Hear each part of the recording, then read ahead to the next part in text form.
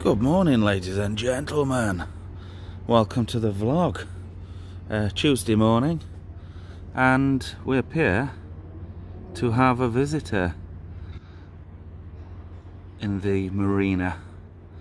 So Martin's been here a couple of days, but I've not been available for various reasons, which I might talk about later on. Nothing important. I had a tooth removed. I might as well tell you now. I had a tooth removed, and I've had some problems with the socket, and yeah, it's been a bit of a pain actually, quite in the literal sense. But we're here today, and hopefully I'm on a course of antibiotics, which Gemma will kindly pick up for me today from her old job, because she used to be a dental nurse. So it's quite handy to have her in the family, of course, for things like this. So I'm going into the bar to do my morning checks. So you may as well come with me, and let's have a look how neat. I just painted this door the other day. It needs another coat. Let's have a look how neat everything is today. So looking good, looking good. We've got some boxes stored out the way there. Nothing really on the floor, and if it is, it's in a tray. I'm happy with that. These plates, we're taking them back next door. We're changing them out. Let's have a look in the cold room, ladies and gents.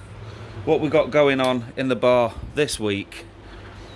Well, you'll see here, we've got Andy from Four Priests. We've got his second cask of Mergy Straight on this week.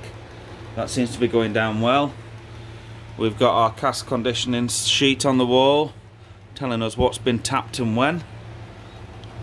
Line equipment guides. I've just put these up recently for the staff, so they've got a reference when they are doing things, just in case I'm not around. They've got a reference. Looking a bit sparse on the keg front in here, but oh, they're all over here, look. Shall we just turn this fan off so you can hear me talk, and we'll have a look what we've got in. So we've got Wild Beer Millionaire Milk Stout, Steady Rolling Man again, Buxton Trolltunga again, that seems to be popular, Verdant Light Bulb, and Pale Horse IPA from Odyssey. Now I'm not sure how many of them were left over from our previous foray into the beer cellar. We've got Wild IPA there, look, and we've got IPA Mosaic from the Colonel. That is excellent, by the way. Oh, we've got a Thistly Cross cider. Would you look at her? Right, let's turn that back on. We've got some cooking apples in here, so the boys in the kitchen have been having a play, and then we've got a bit of a veg store, spuds and onions. So let's go upstairs and have a look in the kitchen. So this is normally what I do when I come in. I just make sure everything's all tied up. We don't have any bags that have been left open, or any tubs that have been left open overnight. You know, have a look around and check everything. Mop buckets cleaned out, exactly what I want to see. Now we come up to the top of the stairs. It's a bit dark, so I'll turn the light on. This is the towel bag for all the dirty tea towels. This is the rota and timesheet area, and the computer for the chef to use in order to develop his recipes and order his stock. And then into the kitchen. So, put this up recently, just makes things a little bit easier to communicate order from one member of staff to the next, you know, what we might need.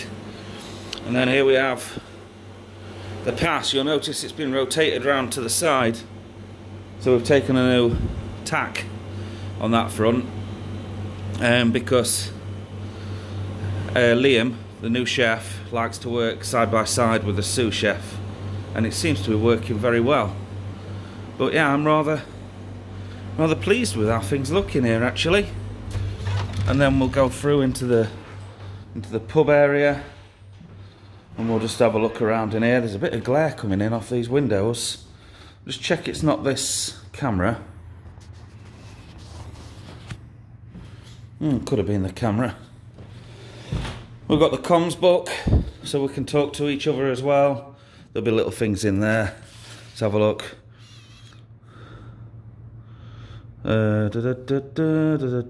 Stuart told me that all the containers need to be cleaned again.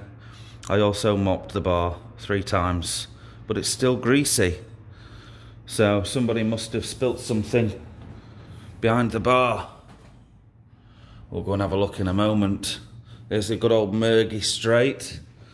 And yeah, that's about it. That's normally how I do my checks. Check for some post. No post. We are going to be doing quite a bit of painting in here shortly, so there'll be some videos of that coming, no doubt. And I wonder what's been spilt behind the bar then. Who knows? So it just remains for me to check what yesterday's take-ins were like, and then we'll go across into the brewery, and I've got some fans to work on in the cold room today, so we're going to start that project. So one of the other jobs today is to change out these 80 watt axial fans, 12 volt 80 watt axial fans, which we have in the cold rooms, and we're going to change them to something that you might think, wow, that's astonishingly different in size, but we're going to fit 2 of these instead of one of these big ones. So these are 0.08 amps at that works at 228 volts or 230 volt. That works out at 18 watts. So combined, we've got 36 watts instead of 80 watts. So I want to just run some numbers to make sure that that became a valid change. So these were 80 quid for what we got. There's 10 of these here, or might be 12, but I'm only going to need 6 of them. So I thought, is it worth the investment of spending £80 to change out these fans? Am I going to see a return in my investment from a reduction in the electricity bill? So I wanted to work out the numbers. Just ignore this stuff up here. I was trying to fix some cabling the other day. So at the minute, we're paying 65 pence per kilowatt hour. Ridiculous, I know, right? So let's put that into an equation. So we've got 80 watts times 65p per kilowatt hour, and then we'll do that per day, so times 24. That gives us £1 and 24.8 pence a day, right? We'll times that 365 days for the year. That's going to give us £455 and 52p, I believe. So that's how much it's going to cost to run one of these 80 watt fans. And then we've got 3 of those 80 watt fans, so times 3, and that equals what we got, 1366.56. Right, the fans cost us 80. Let's figure out how much money we're going to save. So the new ones are 18 watts, and we're going to do the same equation again, times 65p times 24. That comes to 28 pence per fan. So we'll times that 365 for the year. It's going to cost us £102 and about 20p. And then we're going to replace it for 6 of those fans. I'm going to replace 3 of these. So we'll times that by 6. And that gives us a grand total of running cost of these fans of £613 and 20 pence. I think that's right. So all we need to do is take the £613 off of the 1366, which is £753.36, and that is our saving. So even if we minus our 80 quid, we're still over £600 in savings on electricity costs. Now these fans aren't going to be moving as much air by a long shot as these, but they don't need to. They just need to be moving air through the cooling matrix, if you like, for want of a better word. It is a car radiator, let's not beat around the bush. So I think 2 of these is going to be sufficient to keep that air moving, and then that just little air circulation current in the cold room itself will be enough to spread it around. I'm sure it will. I'm almost sure it will. So we're going to hook these up anyway. We're going to change the system out, because at the moment we are running on 12 volts. We've got a 12 volt transformer on the wall there. So we'll just remove that from these linkages, and we'll change the cable out for 240, and probably at the same time install some waterproof connections, because the only thing I don't like about these is this single insulated cable, because of course it is meant to be going into an enclosure of some type. So I'll probably sleeve this, and then we'll have some connections to give us a double insulated unit, and fingers crossed this will save us a lot of money now that electricity is becoming prohibitively expensive. So this is an example of one of the old cooling fans, and of course it was on a timber frame, which I was never a big fan of. This has been extensively varnished, but as you can see it does encourage mould growth, and it's difficult to clean. So it's been a good move today, I think, to see the back of those. So those 80 watt fans have been taken off, and I've built by chopping up some hollow angle, which is this stuff. It's called hollow because it is indeed hollow on the end. But we built this plastic version of the same kind of thing. So this is a plastic frame designed to hold the car radiator down the centre there, and we've got on the back the 2 fans. We've put some secondary insulation on the cables as well, so now they're double insulated, and also a little Wago box which I'm going to clip to the top out of the way of any condensation. So the only difference here is that these fans are going to be drawing through the car radiator, or the cooler, let's call it the cooling matrix, rather than blowing through.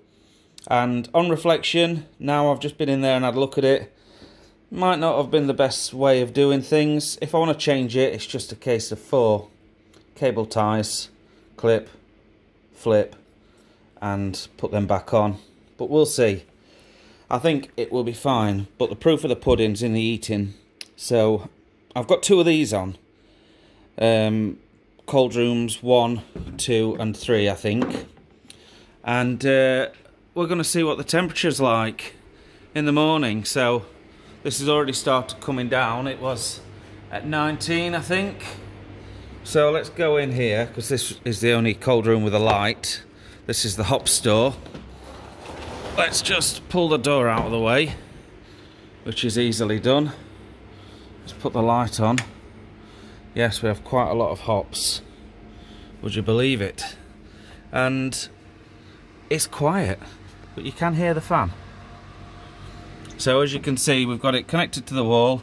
We've already got condensation forming on this edge here, and I can feel the cold air around it. It's obviously not as powerful as it was, but it's working nonetheless. Here we've got the cable in the back, and it all looks nice and tidy actually. So I'm quite happy with how that's worked out. It's a lot slimmer on the wall. This is a piece of guttering that runs to a waste pipe that goes outside to a gutter, a drain should I say. So any condensation that we do get forming on here is going to drip away. But what I like about this is it's quiet, it's now hygienic, and we can wipe it down. And of course, the best part of all is it's a fraction of the price to run. So even if we lose a little bit of efficiency in air circulation, at least we've cut that energy bill down.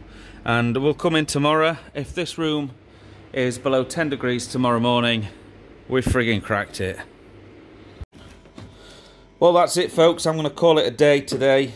I'm quite happy with how this has turned out. I'm going to install this last one tomorrow when I've checked on those temperatures. But other than that, thanks for watching, folks. Keep liking, keep subscribing, and we'll see you on another video pretty soon. Cheers.